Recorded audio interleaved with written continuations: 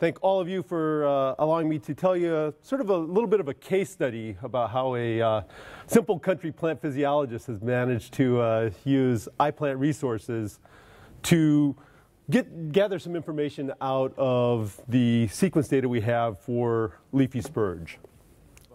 The holy grail of any non-model organism, of course, is whole genome sequencing. And we knew this was going to be sort of an epic adventure because Leafy Spurge is an auto-allo hexaploid. It has a propensity for outcrossing, and it has a genome size that we originally thought was about 2.1 gigabases. And we only had about $10,000 to do this work. Only minor problem was we had funding for the sequencing, but not for the bioinformatics. Fortunately, ignorance is bliss, so I happily went on with the project. We got some sequence back from our colleagues in Stoneville, Mississippi, and in no time at all I was sitting on about 600 billion base pairs of Leafy Spurge DNA and no real way to analyze it. I then tried all of the apps for doing assembly, and the one that worked the very first time I tried to throw it through was Soap de Novo. I ran it with a number of different Kamers, the best of which turned out to be Kamer of about 45. And it wasn't great, but I managed to get an N50 of about 390 base pairs, maximum length of about 8,000 base pairs. So it wasn't as good as what I was really hoping. And I really didn't know exactly why. Could be anything from bad sequences that were there or to maybe a lot of repetitive sequences that were gumming up the works.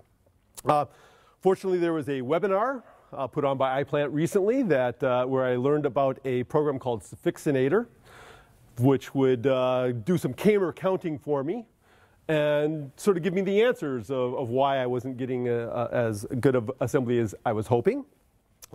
Ran the program, and it didn't work. But fortunately, iPlant not only provides you with a good place for storing information and apps for doing some basic data analysis, but it also provides you with the names and emails of people who are bioinformaticians. So I emailed the guy who told me about Suffixinator, which is the program to do the Kamer counting. And I said, hey, it's not working as well as it should. He said, well, tell you what, share your data with me. I'll give it to my postdoc, and she'll run it through a newer program called Jellyfish that'll do about the same thing.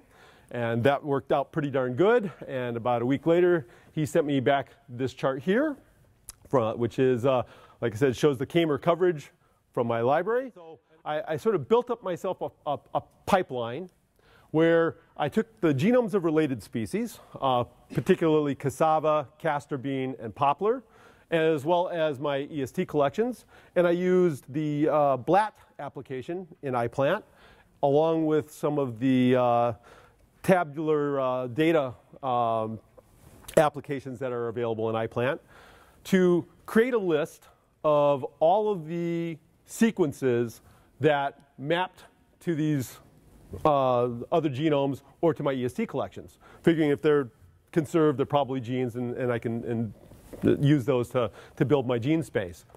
I then contacted a colleague at the North Dakota State University in the computer science department who helped me identify and rebuild my FASTQ files from that list of positive hits.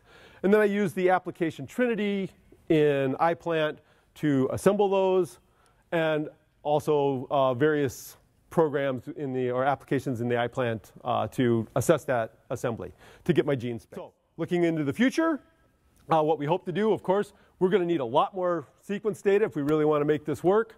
I'm really kind of geeked about the possibilities of some of these the newer long read technologies such as the mini ion. We also recently just did 4 lanes of Illumina for an RNAseq study, so we've got really good ESTs now from Leafy Spurge, and I want to go back and I want to pull those fragments out and redo my Trinity assembly. And of course, I'm looking for more gap filling programs, and I want to extend out and get all the promoters for all of the genes that we have available.